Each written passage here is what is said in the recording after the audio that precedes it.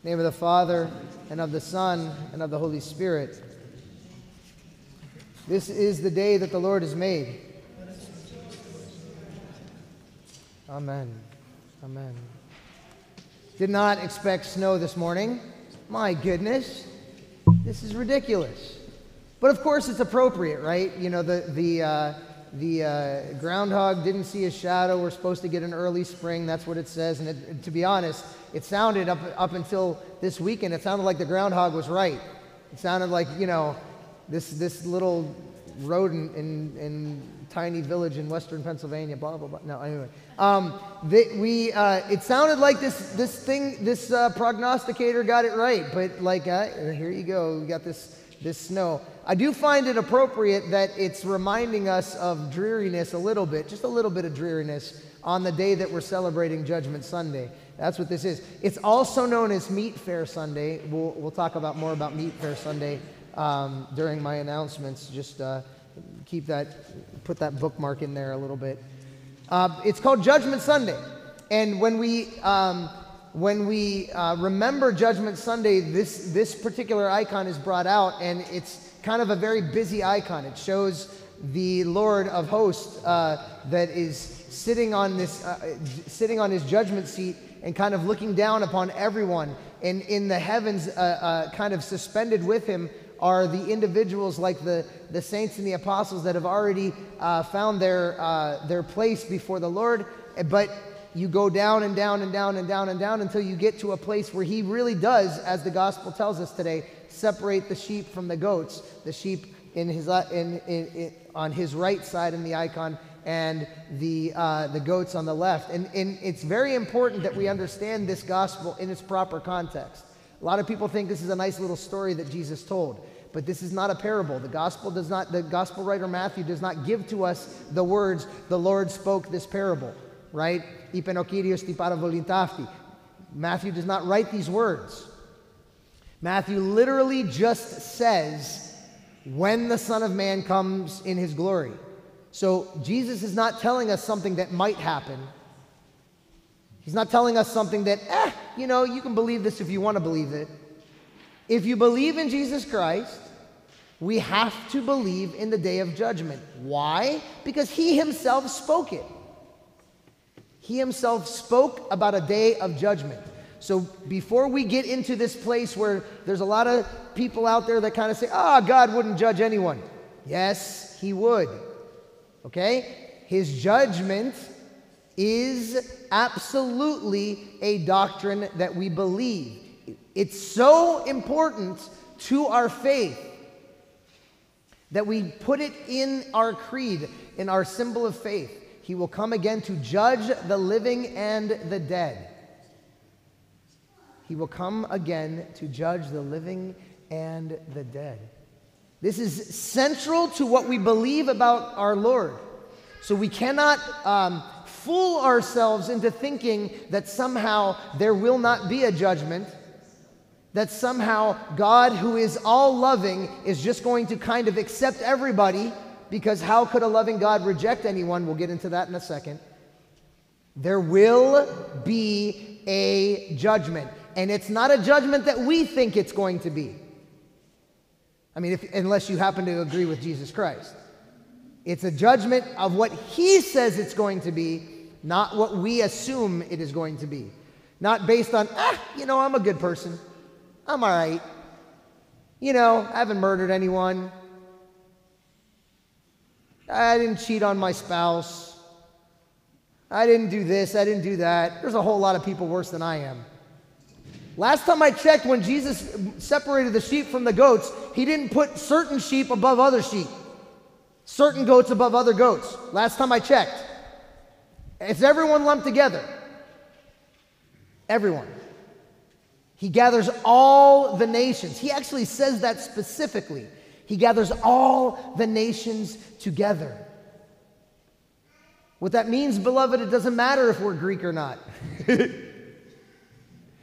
It doesn't matter if we're Pondian or not. It doesn't matter I'm Lebanese. It doesn't matter if I'm Lebanese or not. It doesn't matter if I belong to the United States or not. That doesn't matter. None of it. We can be German, we can be Irish, St. Patrick's Day next Sunday. We can be, English, we can be anything. All nations will get lumped together. And you are separated by one condition and one condition only. Are you merciful or not? Can you see Jesus Christ in your brother or sister? Or do you treat them with disdain or worse, in this gospel, neglect? That's a hard lesson to understand. Now, for sure, we read the scriptures, there's going to be more that's that's kind of put on our shoulders. When it talks about our virtue, when it talks about our ability to really be patient, to seek after the fruits of the Spirit and things like this. Well, you read enough of the scripture, it's not, just based on one thing. But we cannot ignore the fact that when Jesus comes down, he puts all the nations together, which is a big slap in the face to the Jews, by the way. That's why he said it, by the way.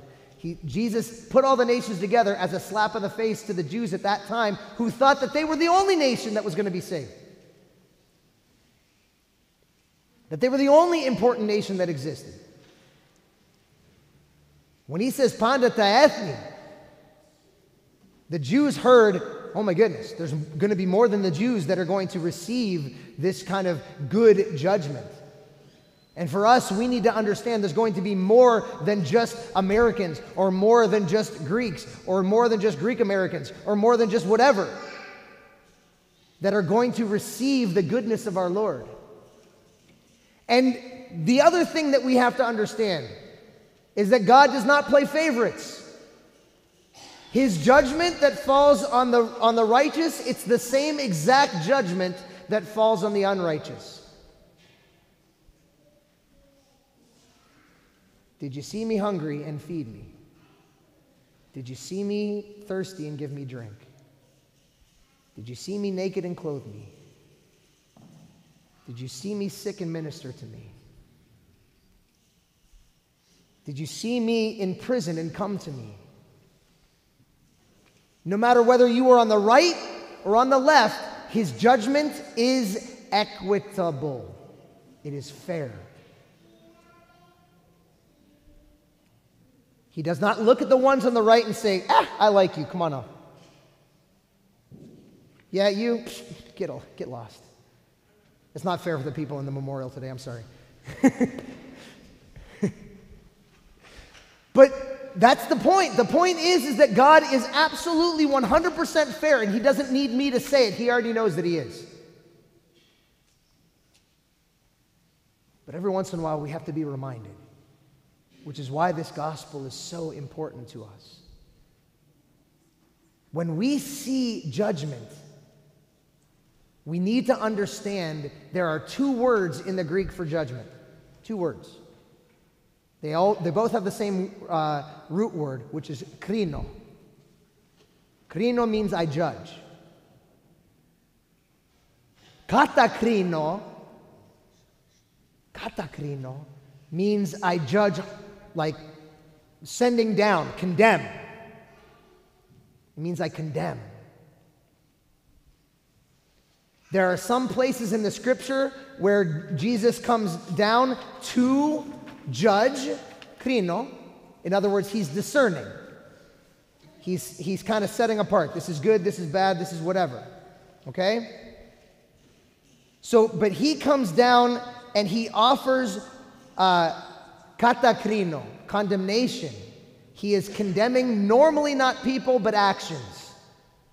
In this particular case, when he separates the sheep from the goats, this is an act of judgment, setting them apart.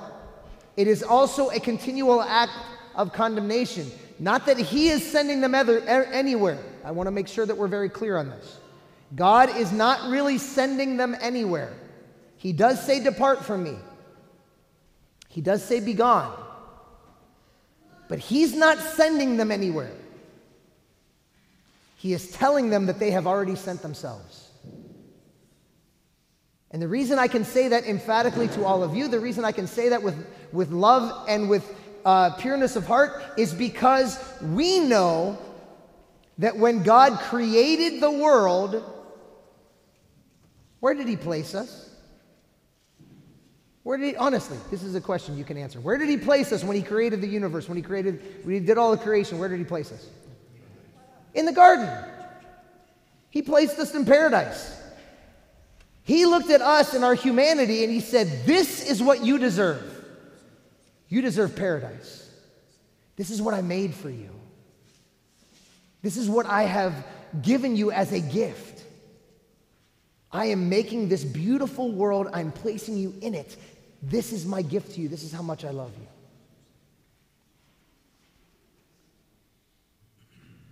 And when Satan rebelled against God, where did he go?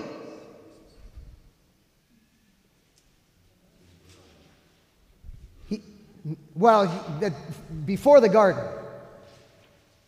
he went to Hades,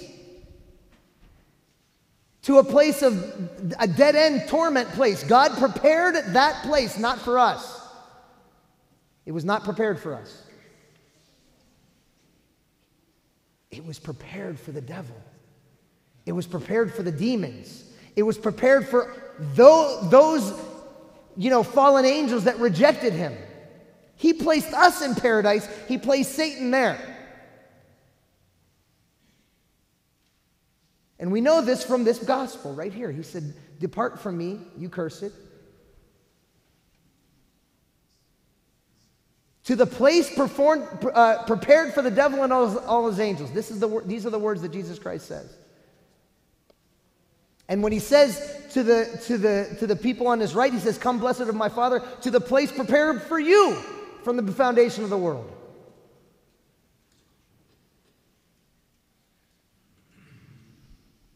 So when we sit here and judge God, because we do this sometimes, why would God send us to hell? He's not. He didn't even create it for us. When he prepared the kingdom, he prepared for us the best place. We were the ones that rejected it.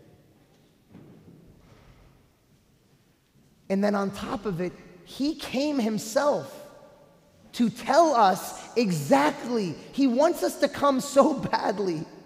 He wants us to come so badly to be with him, that he endured all of this so that he could give us a personal message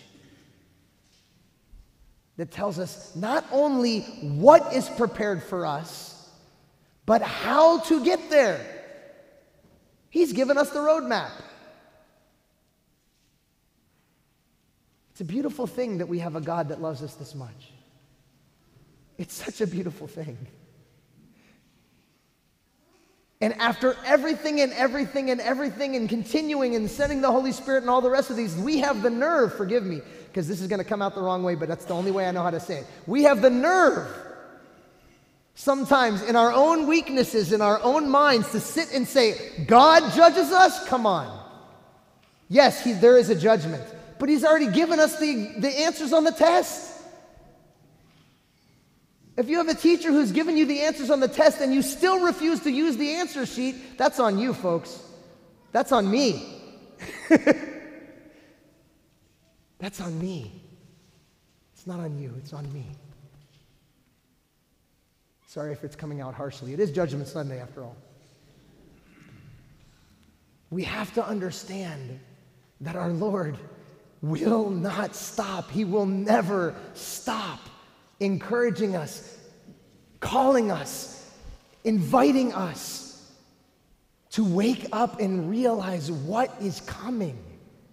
Whether it be the end of our expiration on this earth because we're not drawing breath anymore, or if we are alive to see him come again. Either way, there is an end to this existence on this earth, and he has told us how to participate in it and how to prepare for it. And it goes to mercy, to looking at our brother and sister with love, compassion, as if the Lord himself was placing his image inside of the person that is right next to us because he did. And we hear it again in the epistle when St. Paul is talking about when we are eating and causing our brother to fall, and he says, the brother for whom Christ died. That's such a beautiful image. The brother for whom Christ died. Do we look at our neighbors, at our friends sometimes, at our family that sometimes we're at odds with? Do we look at them as if Jesus Christ died for them? If they were that important that Jesus Christ died on the cross for them, do we see that? We must. We must. We must accept the fact that he died for us. Sometimes that's hard. But we also must accept the fact that he didn't just die for us. He died for each and every one of you. And for the people that we don't happen to like very much right now. And our compassion towards those people is what God is reminding us will be a part of this judgment. Let us see our brothers and sisters as the people for whom God loves so much that he gave his life on the cross. And let us give a measure, just a measure of that love and mercy and compassion toward each and every one of those people, as we hopefully will receive from them as well. In the name of the Father, and of the Son, and of the Holy Spirit. Amen.